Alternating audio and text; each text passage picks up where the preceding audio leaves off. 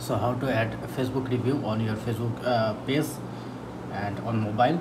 Go to your Facebook page, go to your Facebook page, and then you can see this kind of interface. You have to press on these three dotted icon.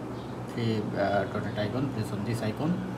Then top right corner you can see the edit option, so you have to press on edit and then scroll down, and then you can see the review option, but it's look like it's not visible, so you have to press on this review icon. Then you can see turn on review. Press on turn on review, and now allow a review to your Facebook page, and your setting has been updated. That's mean it's done. So now if you go to your Facebook page, then you can see your review is available here. So if you want to edit this area, you can also able to edit. You have to add tab here.